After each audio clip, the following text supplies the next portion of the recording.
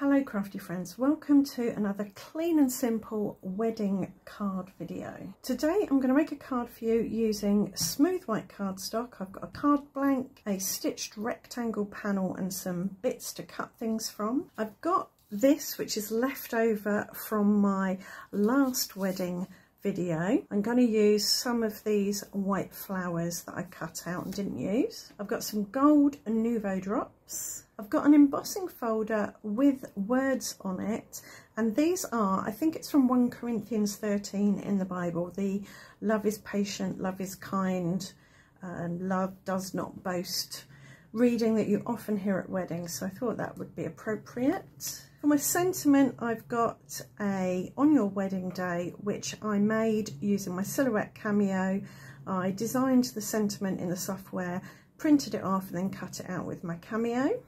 But obviously you use whatever sentiment you want on your wedding card. I've got a leafy branchy die to go with my flowers, and I've got 2 nesting heart dies, one bigger than the other. The first thing I'm going to do is emboss a piece of smooth white cardstock using this embossing folder. In my Cuttlebug, my embossing sandwich is the thick plate, a cutting plate, a embossing folder with the card in it. I often add a cardboard shim and then the other cutting plate, and then I'll run that through my Cuttlebug.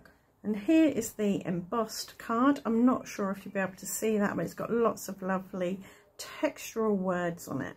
Next, I'm going to find the centre of my card panel, which is here, and I'm going to draw a line in pencil very lightly to help me line up my die.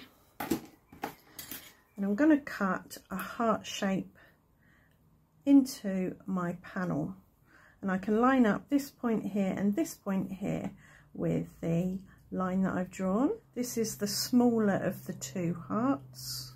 I'll use a sticky note to hold that in place and then run that through my Cuttlebug.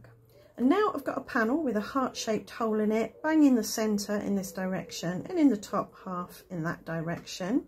I've erased the pencil marks with an eraser and you'd never know they were there. Next, I'm going to take my large heart die and the smaller heart die that I used to cut that with and line them up to create a frame.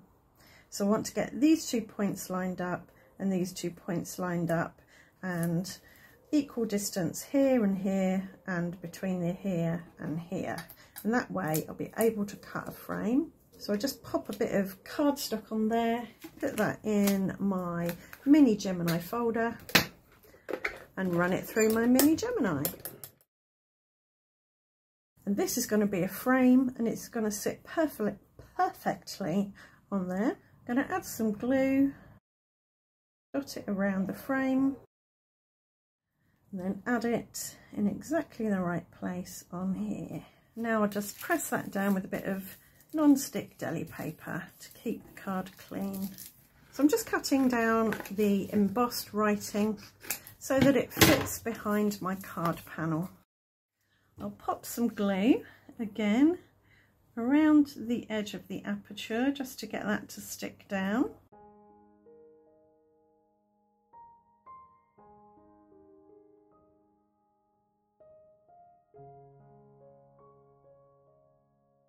And all I want to do is make sure the writing is horizontal and the panel is hidden, and I'll get that non-stick deli paper again and press it down. You could, if you wanted, put a layer of card or a layer of craft foam in between the panel and the embossed paper or card. That would give you some extra depth. I think that looks fine like that. And that's now ready to go on my card blank.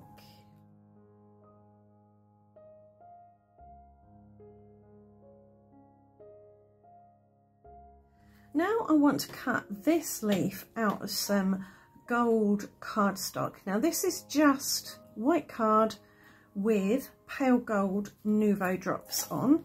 I did it earlier so that it would be dry, ready for filming, and all I did was put some on a bit of card and take a palette knife and just smear it around. You can do multiple layers, you could use your fingers,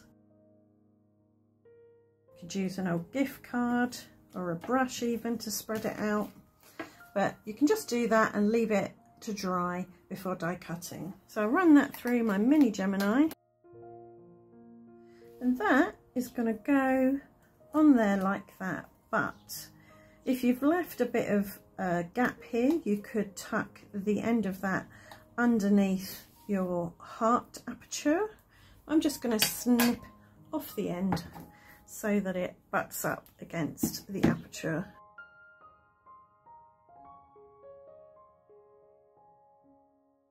Just add some glue to the back of each leaf and to the stem in a few places,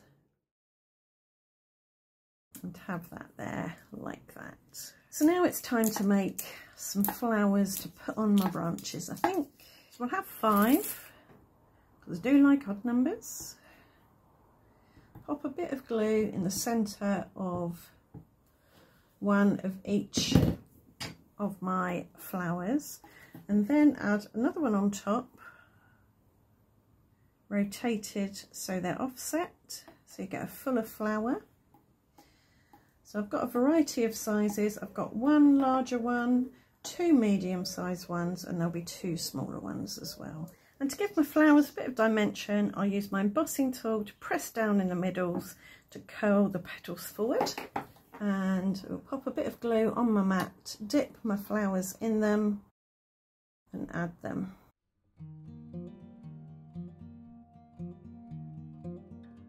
I don't want to cover up all of the leafy branchy bits. I want some of that gold to peek through.